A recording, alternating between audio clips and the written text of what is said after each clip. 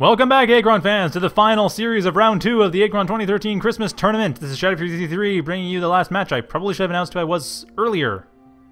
I am me. Actually, that's a little bit tautological. But anyway, next match is Kytin versus Arrogante. And it is going to be fairly interesting. Arrogante, as you can see, was the one who defeated me and put me into the loser's bracket. And I'm curious to see how he deals with Kytin, because Kytin is a very powerful player. He's been around since beta, and he has been consistently a powerful player throughout. So Arrogante, however, is fairly new and is going to be up against something. Well, it could be interesting. I mean, he was definitely practicing a lot, so I'm curious to see what he does. His style is very octo-heavy, kind of octopod-heavy once it gets into it. But anyway, let's just start the game and see what happens. So once again, we are on Tomb of Heroes. Kytin at the west side of the map. Arrogante, the east side. Arrogante is going for CESO. Never mind. Apparently, Arrogante has completely changed his species. Kytin is going for Grekim. Seriously, did I get these backwards? No, Arrogante, red, Kytin, blue. Okay, well, yeah. So Arrogante going for CESO and Kytin for Grekim. I actually am not sure exactly what Kytin... I think Kytin's always played Grekim, so that's not unusual. But... or generally played Grekim.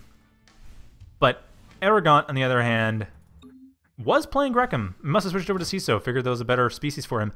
His style with Grekim is very octo and octopod heavy, so I don't know if he's going to go for the analogous style with CESO, which I guess would be infantry and heavy tanks, or twin Mars. I guess heavy tanks more than anything. But I doubt that. He's probably just going to go for... Actually, no, wait, no, apparently he actually is. But looks like he's planning on going for that analogous strategy. Also going for a bit of a SimCity here. If you notice, the importers are positioned just so that Grekim units cannot get, or Octos, I should say, cannot get in, while infantry can still attack across them. Marines at least can attack across them. Special ops can't. They have a line of sight weapon, but Marines have a lob weapon, so they can get just past those importers. Well, the Marine special ops going forward, and it looks like, I'm guessing an armory. There we go. There's the armory being built up. So a nice little sim base here. Actually, it's a really nice one. Nice little cross going. It's actually... that would be fairly effective, assuming that Kytin goes for a quick rush. However, that's not to be. An Octopod is in fact what's going on. I should say a quick Octo Rush, which on a map like Tomb of Heroes is not especially likely. Octopods are much more likely to come up since that's something you can afford to spend the time to get. And it's generally worth it since it defends so well against the more powerful rushes that would come up in a map like this. So Arrogante has the right idea against Grekim, but unfortunately may not be the right situation for it. Also, infantry do have a hard time dealing with Octopods. They can deal with them in large enough numbers, like 8 to 12 Marines could deal with an Octopod fairly effectively, but not a Marine and a Special Op, and I don't know how much Arrogante is planning on building. Like I say, well, he will be getting that armory within the next 10 seconds, and jumping forward about 3 minutes from where he was, and seeing that there is an Octopod up and nothing else. Kytin is not going for Octos, not like Arrogante. Arrogante would go for early Octos there. Kytin does not. Very important distinction. And apparently Arrogante did not expect it, though admittedly against Grekim, this isn't a terrible idea, a way to set up your base. I just think well, I'm curious to see what he does. I'm thinking he's planning an infantry rush. I could see if he had enough infantry that it could work out, but the Octopod is already hit at the... like, it's hitting at about the 2-minute mark. Kytin's point of view, the Octo was hit... actually, 3-minute mark, sorry. So Arrogante is about a minute down from there, and he can start getting infantry right now. He really needs to, in fact. Needs to as soon as he gets the armory up. In fact, it almost would have been a better idea to build up the armory before the third importer. I build to another importer, an armory, and then a third importer, and then from there, and the armory in front, because the importers have hardly any health. 300 health versus 800. So build the armory here, and then build the importers around that. And wisely avoiding the sim base. There's really no point trying to worry about that because an Octopod isn't going to be deterred by that. Actually, that's not true. The Octopod will be deterred by that. However, the Octopod will hit the importer before the Marine has a chance to get anywhere near it. So, still a good idea to get out of there. There's really no point to staying in there. And Octos are being built up for Kytin, probably for resource processors. Yes, exclusively for resource processors. Now, unfortunately for Arrogante, his forces are not really well arranged to deal with the Octopod. They aren't hierarchied together. Or they are hierarchied together, but even then, they aren't together. That's the important part. They had to be together.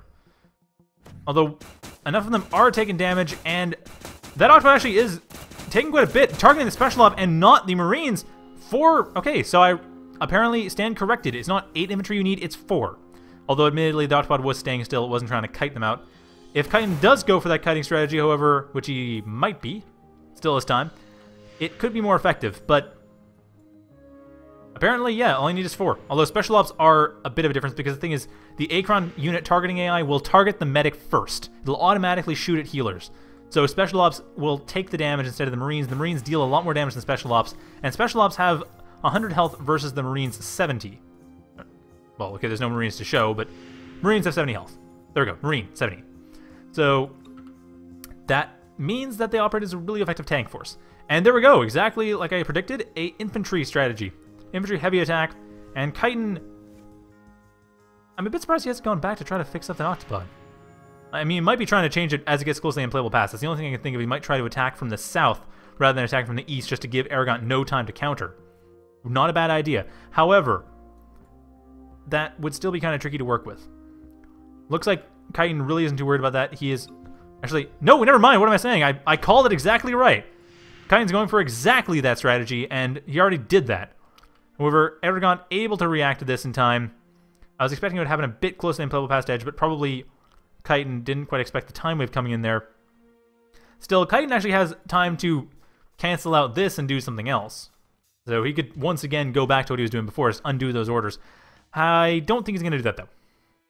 I really don't. Looks like he's much more focused on economy, much more focused on the late game, getting another Octopod out, and Arrogante is actually... Oh, actually he's in a much worse position this time. In fact, looks like the orders from before are getting in the way. He's probably going to try to undo them. But no, even with that, the Octopod is still able to get in and take care of these Special Ops, and ultimately the Marines will be coming in, the Special Ops will be coming in, but not before the ones in front die, and at this point I don't think there's enough tanking for the Marines to actually deal the damage they need to get rid of the Octopod. It'll be close.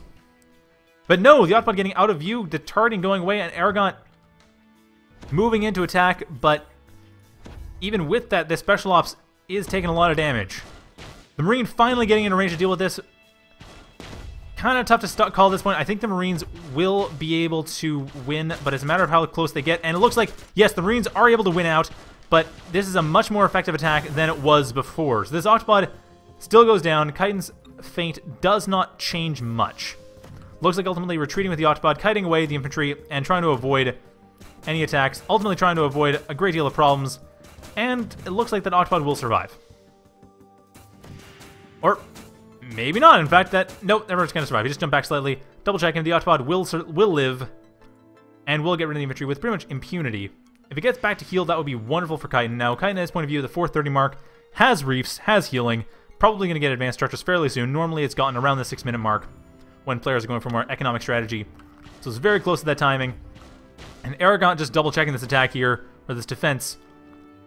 Doesn't have the chronology to send back forces to really deal with the Octopod. He's going to try. Again, it looks like he's going to try to intercept. And, no, the Marine getting into range of the Octopod, but only able to get one hit off. So Arrogante losing one more unit, and this is pretty big. Listen, Octopods, you have to deal with them with clumped up infantry. They all have to be together to deal with the Octopod, because otherwise everything's going to just get killed one in a row. One at a time, in a row, they're all going to die. And the Octopod will live and get away, as it's doing right now. The second Octopod being built, and I expect advanced structures to come up any second now. I mean, there's Q-Plasma, enough Q-Plasma to support Pharopods, and enough LC to support pretty much anything else on top of that, expansion on top of that if he needs to, which he probably will. Or want to, at least. And more Octopods coming in. It looks like that's actually more where Kytin is focused, rather than focusing on advanced structures. So the first Octopod will be healed up right away, in range of one of the reefs, now in range of 2 of them. That'll speed things up a bit. At the same time, or rather, a minute down from here, Arrogante getting up ground units to get himself more powerful Marines. I should point out, this is very important because he has a lot of special ops in his army. Ground units only upgrades Marines and mechs. It does not upgrade special ops. Only Marines and mechs. This is very important because right now, as it stands, well, there's a Marine coming in, but with the army that Arrogante currently has, ground units is of no benefit. It does not upgrade special ops. And of course, 5 Octopods. This is gonna... Okay, 1 Octopod. 1 Octopod isn't too much for half a dozen infantry to deal with. 6 octopods with Pharaoh and Seppi support? Well, mostly the 6 octopods. Who cares about the Pharaoh and Seppi? Pharaoh and Seppi don't matter. They're fodder. The 5 octopods, that will win it. That will just take it out. That'll be what will do this game. And I think Arrogante has lost this game. I might be wrong, but I see no factories up. I see 4 infantry, most of which are not upgraded by ground units, and nothing else. In fact, no infantry production. I'm a bit surprised Arrogante hasn't been constantly producing infantry from the armory.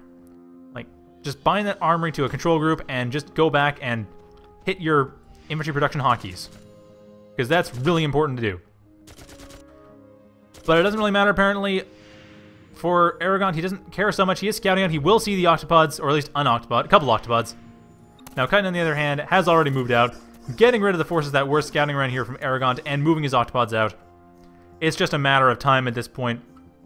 Arrogante, see, he's not building up more defenses. He doesn't have a lot of chronergy at this point to actually build up defenses. Unfortunately, the thing with infantry is that you need... This is really where the macro in the present mantra that I keep harping on is extremely important. If you macro in the present, you can actually get all the infantry you need out. Because the thing is, you need to set a lot of build orders to get those infantry out. And when your chronergy is quite low, or rather you're spending a lot of it per action as you do right here, 2.5 minutes below the present, well, it's very difficult to build up a large army. As you can see, Arrogante's trying to do what he can to do so. It's still kind of late, though. That's the thing. I mean, 5 octopods is not going to go down to a dozen infantry. Like, 3 or 4 dozen, yes. Actually, possibly even 2 dozen. They multiply pretty quickly when you consider that they have lob weapons. They have to worry about line of sight. Octopods, however, also have... No, octopods have line of sight weapons. They don't have lob weapons, so they have a bit more to worry about when it comes to targeting. And actually, you know what? There's quite a lot of infantry coming up. Arrogante is actually getting close to that mark about 2... Well, I think 2 dozen would do it against 5 octopods. Now, Kytin... There we go. He's moving in for the attack, or moving closer to the attack. Probably going to target it a bit closer to the Impalable Past edge when that comes up. And he is also expanding from here as well, so he has backup. I mean, if this attack fails, he could just fly in. He has advanced archers. He has Pharaohs coming in. He has a Spire coming in. He could easily come in with Pharopods, Sepipods. And really, the Octopods will do damage. They'll do a lot of damage. And even if those infantry win, a lot of them will die. Possibly the importers as well will die. Resource processors will almost definitely die. And that will be very difficult for Arrogante to deal with. Now, Arrogante, from his point of view, has... looks like about 16 infantry, most of which are Marines. So he has gone for the right choice in terms of what to build. But that being said, Kytin is obviously just waiting for the right time, at which point he'll just go straight for the attack. Getting Sepipods up, that will be very useful when... or if the Octopods fail. They probably won't, but in case they do, the Sepipods will come in very nicely. And Pharopods as well on top of that would be useful as well. Not for the cloak, mind you, just for the sheer firepower. The cloak is useless against special ops detection. And at this point, now would be basically the perfect time to attack. Kytin is not going for the attack quite yet. He has it bookmarked, however. It looks like bookmark 1 is probably when he's planning on going for that attack. He's jumped back to it, and he has not set it yet. There we go. Now he's going to set. Now he's going to attack. He's on bookmark 1, and as close as possible to the UPP edge. Okay, apparently bookmark 2 was a backup, and there it goes! Attacking right near the Impalable Past edge. Now, Arrogante at this point does have the chronergy to deal with this. He can go back, he can deal with this. A factory actually is being built a bit later, too. But he's jumping back, seeing what's going on, and his infantry is way out of position. He might be going for a straight attack, and a Sepipod coming in to try to intercept the infantry as well. It's not going to deal a whole lot of damage, but the Octopods are doing what they need to do. Getting rid of the resource processors, soon to get rid of everything else, and the Marines coming in. Like I said, the Sepipods aren't doing a whole lot of damage. I mean, relative to the amount of damage they'd be taking. But the Octopods, that's where the real story is, taking care of all of Arrogante's base. So Arrogante is just out of this fight. He has lost this. He's not quite lost this game yet. It really will be a question of dealing with the infantry. Because right now, Arrogante has a lot of Marines in the field. And Marines are constructors. Given that, the Marines can rebuild. However, Arrogante has lost his main base. His entire main base. His importers are all down. His army's down. Everything's down. Even from his point of view, it's going down, and the infantry he has, he could rebuild. He has a lot of money in the bank. 540 LC, 224 QP, no reason to throw in the towel quite yet. He could easily spread his infantry out and just rebuild across the entire map and start just pumping out everything and keeping Kytin searching. Admittedly, Kytin has area units, so he won't be searching for long, but it's still something that Kytin will have to worry about. I mean, one Marine could get out of this battle group. It wouldn't be a big difference for the battle group, but it would allow it to rebuild while attacking, while distracting Kytin with his attack. That would be a useful thing to do. Not necessarily a perfect thing to do, but he goes in, builds a couple factories, uses those to build up. Well, I guess ATHCs would be the best bet. A lot of them. I mean, importers you need 2. I suppose what he could do is get mechs and then build Macrofab and then build some frigates and twin Mars. He already has ground units, so twin Mars would actually be trivial. There's no tech cost to it, just build the Mars. Doesn't look like that's his plan, though. He's just going straight for an attack, trying to deal with Kytin's base, and Kytin has another half dozen Octopods in his main base, ready to deal with this. Like, that's not going to matter. The Sepipod is taking a fair amount of damage, but not that much, actually. So, actually, I don't know if the Sepipod would take all that much damage. No, it's mostly dodging the attacks. The attacks are missing it, and then, at this point, Arrogante really doesn't have a whole lot. He is proxying a factory, but that's not what I meant. What I meant was going off, building RPs, building importers with 1 or 2 Marines, get him out of the battle group and just send him off building elsewhere while you distract him. Admittedly, this isn't a distraction for 5 Octopods, especially when they can't even see the Octopods. And Arrogante has thrown in the towel. That is game as expected, pretty much. So I will be back with Game 2, possibly the last game of tonight. We'll see. If Arrogante wins, we'll go into Game 3. Otherwise, that will be it for tonight. So stay tuned for Game 2 of Kytin versus Arrogante in the Achron 2013 Christmas Tournament.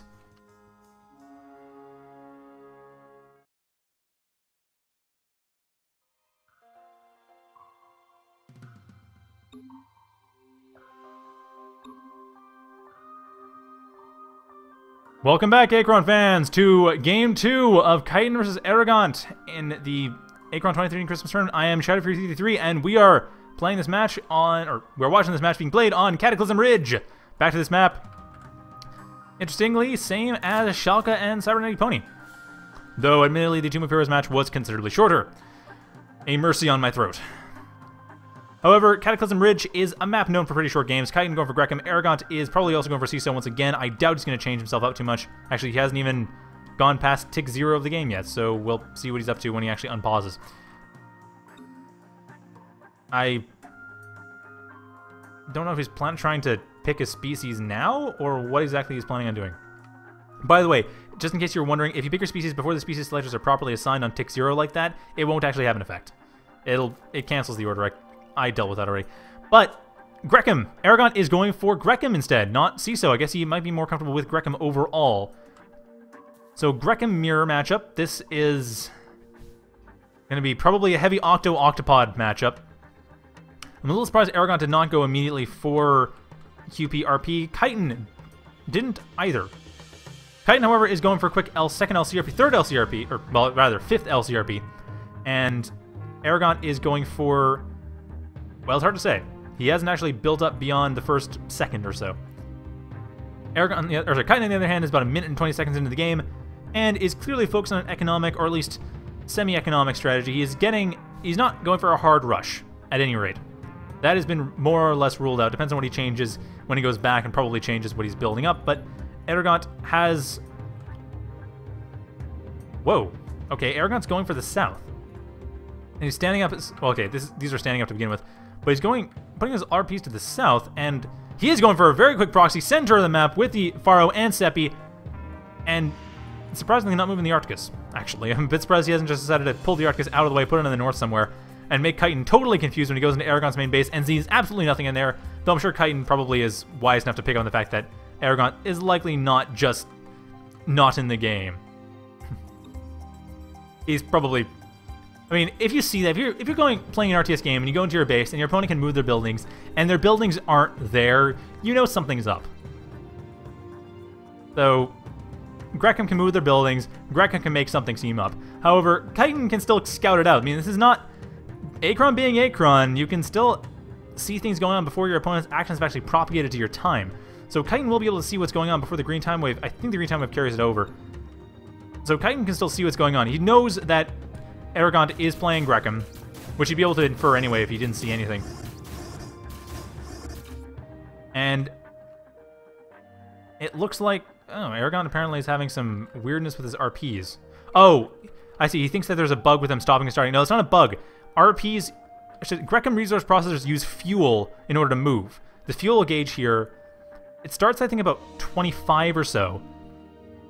And it recharges once every, I think, 5 seconds. And so if it's not charged, you can't move. It's one fuel to move one tile. And as you can see, the tiles are not that big. So it takes a lot of fuel to get along.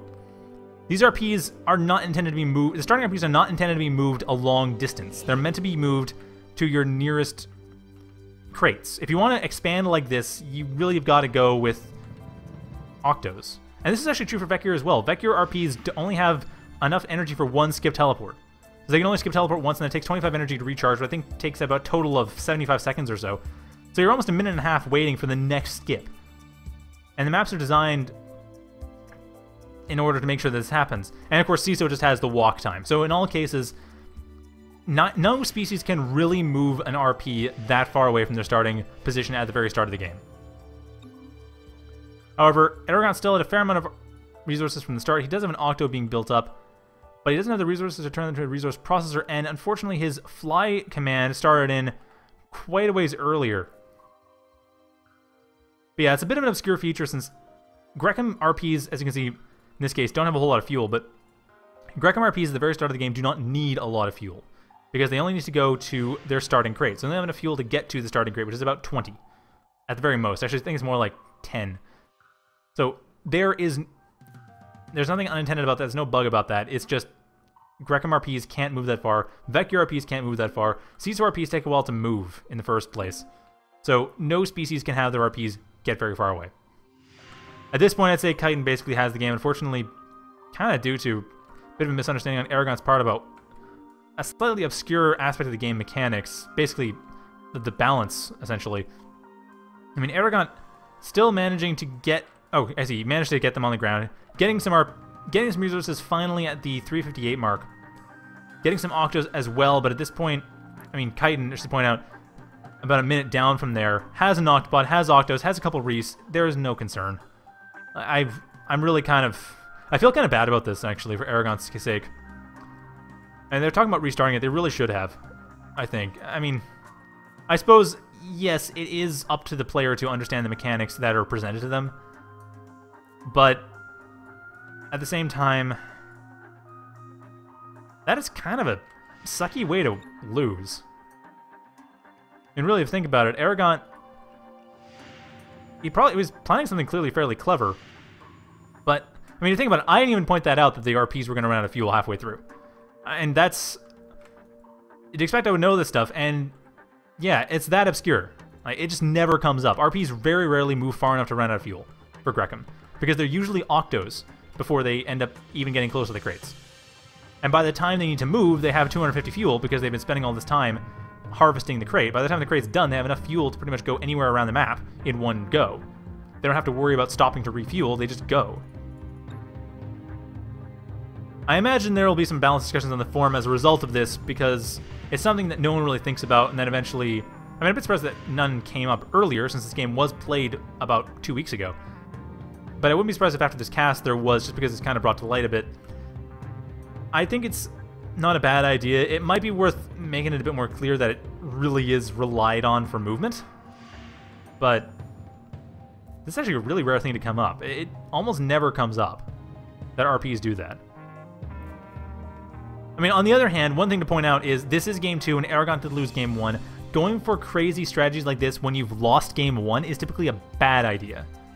It's usually a good idea to go for the very safe stock, economy-focused late game or mid to late game strategies when you have lost the first match, just to try to make sure you get in. Your opponent will probably go for something a bit crazy, so you want to defend against that, and then go to Game 3, and in Game 3 then you have a more even match. However, Arrogante is going straight for Octo Rush, and at the same time, Kytin, or rather, minute down, Kytin is attacking directly with Octobots and Octos of his own, and his Octos actually one of them got surrounded pretty quickly. That Octo looks like it's being held back a bit. Kytin not going for the attack quite yet, or rather going for the attack all at once so that Octo does not get surrounded like it did last time.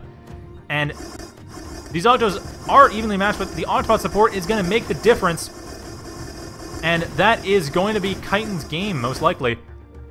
Yeah, Arrogante does have some RPs coming in here, but he has nothing to build RPs with. I mean, he's clearly going for quick if he had just built RPs here, it would have been okay. But my guess is what he was planning on doing was getting RPs out of his main base in order to make sure that Kytin would have to spend a bit more time if he was scouting around to try to find the RPs, to kill the RPs when the RPs were defenseless.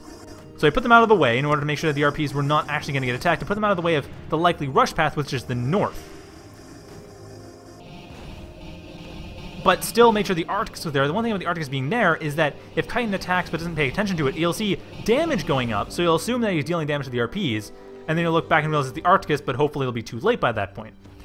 Now, it kind of relies on inattention, but at the same time going for this proxy, not a bad idea, but the problem is that the game does not support this. Frankly, I have no problem with the game not supporting this. So, hope you enjoyed that. I apologize for that last match being a little bit iffy, as it were. But that is the round 2. That is round 2. So, God and Monkey will be fighting round 3, as well as Cybernetic Point versus Kytin. The next set of matches, however, will be the losers round 1. Arrogante and Vermine, Shalka and J-Raccoon, Shardon and Electro, and myself versus Haiku. We'll be seeing that sometime next week. Not anytime recently. They haven't all been played yet, and actually, I'm going to be doing a big day of 0K casts tomorrow, if you're interested. But for now, that is all the matches for tonight. So thank you all for watching, and have a good night, everybody.